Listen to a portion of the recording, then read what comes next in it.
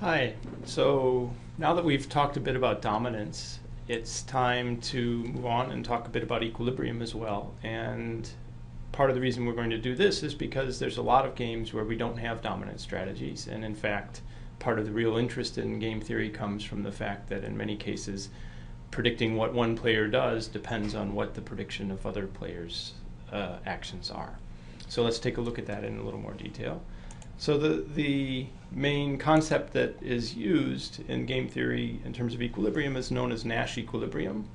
And the idea behind the concept is basically that it's a set of strategies or actions by the players such that if each player correctly predicted what other players were going to do, then they would not want to change their action. So they're choosing the best possible action that they can in response to what the other players are doing.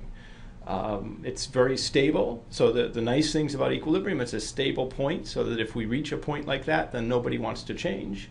Nobody regrets the strategy that they played. So if you actually go through this, they're doing the best they can. They couldn't have done better.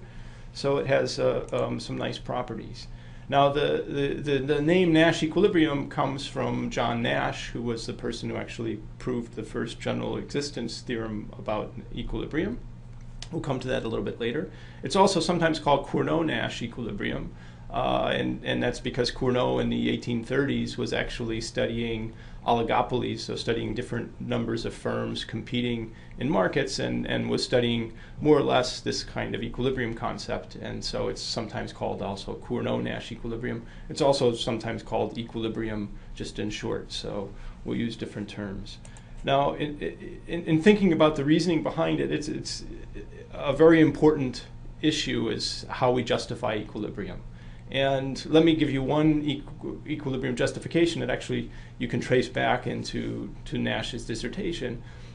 It's not so much that equilibrium points are stable that makes them great predictions, as much as the fact that non-equilibrium points are unstable makes them not great predictions. So predicting a non-equilibrium point requires that somehow you believe that somebody's going to do something that they were going to regret, or they're not doing their best response. So this isn't necessarily a justification for equilibrium, but a strike against non-equilibrium.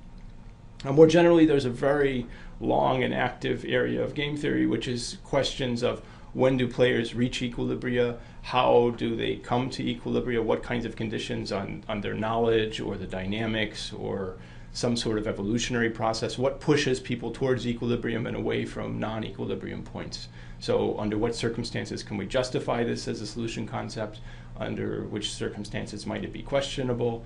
There's experimental, empirical, theoretical analyses of these. So there's a very large literature on this subject. For now, what we're going to do is start by just talking through the basics of what equilibria are, and then we'll come back at different points and mention some of the other issues as they arise. Okay, in talking about Nash equilibrium, we're going to take it in various pieces. The first piece is defining what it really means for somebody to be best responding. And then, given that, we'll be able to define equilibrium in its most basic form, which is pure strategies, one where people are choosing a particular action. And then afterwards, we'll talk about situations where we might have to have some randomization in order to have predictions of equilibria. And finally, then we'll talk about existence of equilibria. So we'll take each one of these in turn. And let's start by talking about what a best response is. So in terms of our normal form notation, we start with a game of set of players, their actions, A sub i's for each I, their utility functions or payoff functions, the U sub i's. And what we can do is then define a best response for a given player to actions of another player. So we say that AI is a best response to A minus I, and A minus I, when we put a minus I, that means a list of the strategies of every player except for I. So AI is a best response to some actions A minus I if the payoff to I, UI of AI against A minus I, is greater than or equal to what they would get from some alternative A prime I if they played that instead against the strategies of others. So best response is defined for a particular player relative to a set of actions held fixed for the other players. What's the best that they can do? Okay. So one thing to note here is in any finite game, it's clear that you're always going to have a best response, so you can just look at each particular action and see which one does best, right? So let's go back to the predator-prey game that we looked at before, and then we can look at the actual actions of the prey. And so here we see, in the case where the predator is active, then we had payoffs of either -1 versus -0.8. So the best response for the prey, if the predator is active, is that the prey should also be active. So we have a best response of active for the prey against active for the predator. Now instead, if we change what the predator is doing, so instead we say that the predator is going to be passive, then we're looking at -0.7 from being active, 0 from being passive. So now passive becomes a best response. So the best response of what the prey wants to do is dependent upon what the predator is doing.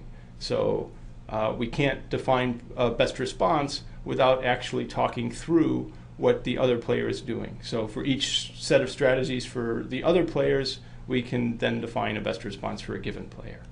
Now with best responses in hand, we can define what a pure strategy equilibrium is.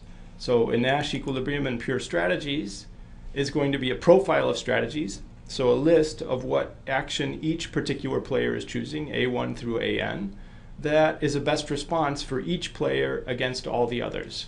So what we need is simultaneously we've got a best response. Each person is choosing an AI such that their AI is better than the payoff they would get from any alternative A prime I, and this has to hold for each player and each possible strategy they can have, and it's holding for the set of actions that we're considering as the equilibrium point. So each player has to be best responding to the actions of the other players held fixed, and this has to be going on simultaneously for all the players.